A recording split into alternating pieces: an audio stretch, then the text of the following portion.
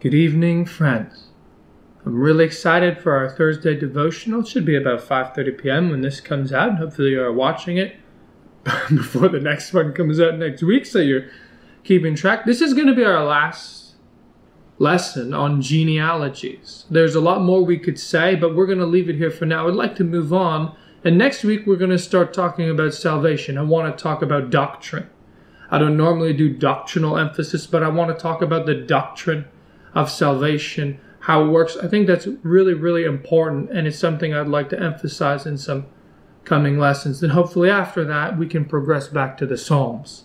If anybody is missing our study series in the Psalms, we'll be getting back there. So this is a bit of a transition lesson transition devotional to be more accurate, from our little talking on genealogies to a bit talking about the mystery of what it means to be saved. And our text comes from 1 Corinthians chapter 3, verses 21 to 23. That's 1 Corinthians chapter 3, verses 21 to 23. Let's introduce the book of Corinthians. Scholars think it was written about 55 AD, and they believe Paul wrote it while he was in Ephesus. That's what they think.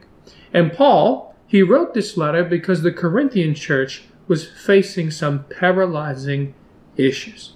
And the key issue they were facing is division. They were facing division. And so Paul, throughout the letter, he addresses, if you will, the meaninglessness of division in light of their new identity as the familia Dei. That's the Latin phrase for the family of God. The family of God. There was this understanding, it's in the Gospels, it's in the epistles, it's everywhere in the Bible, that as a believer, as a Christian, we are part of God's family. We are brothers and sisters in Christ. We are all related in Christ, the family of God. So Paul, in this discussion of the family of God, really has a genealogical background that he's working with, and he works with it a lot. And when we see this background, maybe we can understand passages in Romans, even passages in Ephesians a little bit better. So how about we read our passage, then we're going to pray, and then we're going to get into detail on this discussion. So if you have your Bible, you can go with me. We're going to go to 1 Corinthians chapter 3, verses 21 to 23. I'll be reading from the English Standard Version. Let's begin. So let no one boast in men or humans, for all things are yours, whether Paul or Apollos or Cephas or the world or life or death or the present or the future. All are yours, and you are Christ's, and Christ is God's.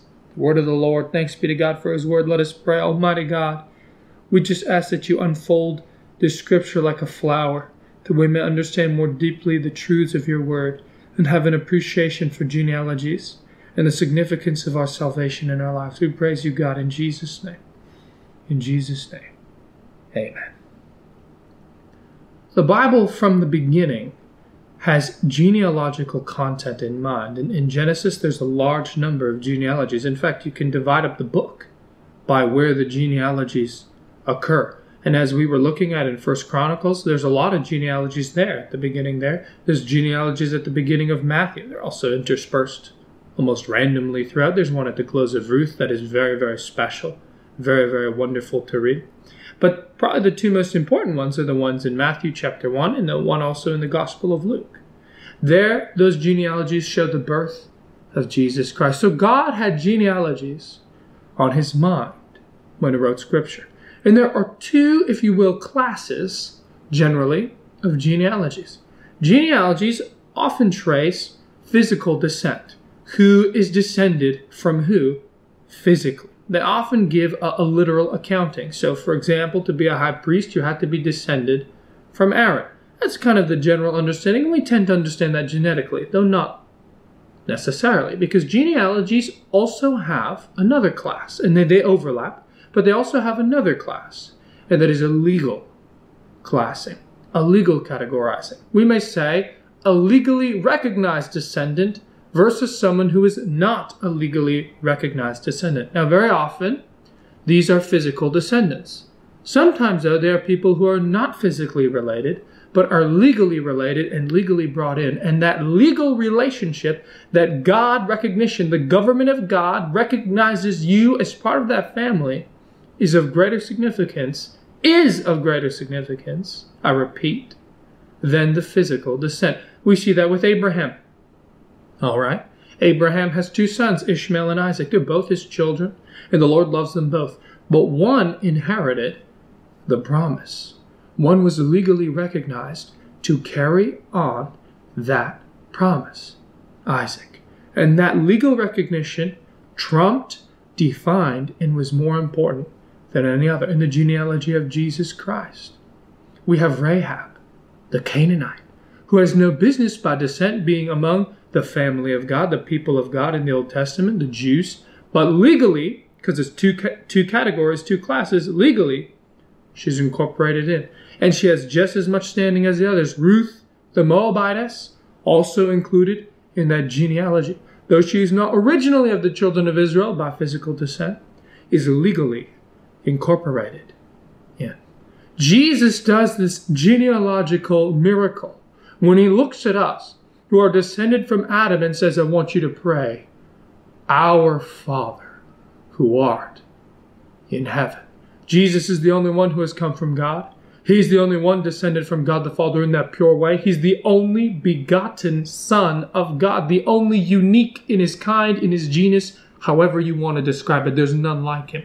And yet he turns around and says, I want you to pray like how I pray. I want you to pray like how I pray. Because Jesus, through his cross, through his blood, satisfied the legal demands of the government of God to transition our names from the book of death to the book of life, from the genealogy of Adam to the genealogy of Christ, from the tree of the knowledge of good and evil to the cross, from the crowns of gold and riches and wealth of this world to the crown of thorns, to the blood of Adam, to the blood of Christ. That's what Jesus did. He made a genealogical transition in everyone who believes in him. That's why in John it says that we are born again from above. We have a new genealogy. We have a new reckoning. We have a new legal descent. We are new in Jesus. That's what he's talking about. And since we're in Jesus, we can put the question, and this is the question for today's video, what do we gain by our descent from Christ? What do we gain by our descent from Christ? What do we get from being born again from above? What happens? What is ours? And the answer is all things are yours in Christ. Well, how does that work? How can all things be mine? Is this prosperity gospel? Is this meaning I go out on the street and I see the Ferrari and the Ferrari is mine if I just claim it, if I just name it, if I say it? God undoubtedly does bless his people with things, but that's not what this verse is talking about at all. This book of 1 Corinthians that Paul wrote for pastoral issues, it's dealing with division in the new legal entity, if you will, of the Familia Dei, incorporated by the cross, the family of God defined by the cross of Jesus Christ, those who believe. In this family, there were divisions, which it should not be. People were claiming, well, I have a better pedigree than you. I have a better pedigree in the family of God because when I became a Christian, when I was baptized, note the essential nature of baptism in Paul's thinking and in Paul's theology, is that they say, I was baptized by St. Peter. I was baptized by Cephas. I have a super spiritual pedigree. You were just baptized by the regular minister. Your baptism is inferior to mine. I'm of a higher rank in the Familia Dei. And Paul says definitively, by one Spirit, you are baptized. And he's obviously got Matthew 3 on his mind when the Holy Spirit descends on Jesus at Jesus' baptism. Even the Son of God has the Holy Spirit for his baptism. And so you and I, who are believers in God and baptized, we have the same Spirit. Doesn't matter if it's Cephas. Doesn't matter if it's Paul. Doesn't matter if it's Apollos. We have the same origin, born of the Spirit and of the water. The Holy Spirit at our baptism incorporates us It initiates us. It brings us into the family of God. The essential nature of baptism in Paul's understanding can never be underplayed. Because from this little reference to baptism, a discussion which took place in 1 Corinthians 1, Paul then goes on to talk about that because of this work of God in your life, because you're the familiar day, because there's a different family table, the communion table, because you have a different food, the bread and the wine, the body and the blood of God, because you're different. You belong to Christ. You're incorporated in His descent, in His genealogy. And so all things that are Christ's are yours, and everything belongs to Jesus. What does Paul have in mind? Paul has in mind the second coming of Jesus Christ. He talks about this in 1 Corinthians 15. One day Jesus will return, and He will receive all rule and all reign and all authority, and all things will be subjected to Him in their totality. And when Jesus comes, we will be there with Him and in Him, one with Him, part of the familia day, the family of God. That's what we gain by our salvation. Everything. We entrust ourselves to He who is the first and the last, He who was, who is, and who is to come, Jesus Christ, the Son of God. And so when the Bible makes a promise that all things are ours in Christ, it means through the cross, through the blood, through our obedience, through the Holy Spirit, through the satisfaction of the legal demands of God, we have been moved from a family of death to a family of life. The wages of sin have been paid by Jesus on the cross, and we are given a new status, a new citizenship, a new family, a new identity. There is an old man, our physical descent, but there is a new man, our legal descent from Jesus Christ. And we need to live in that new life every day.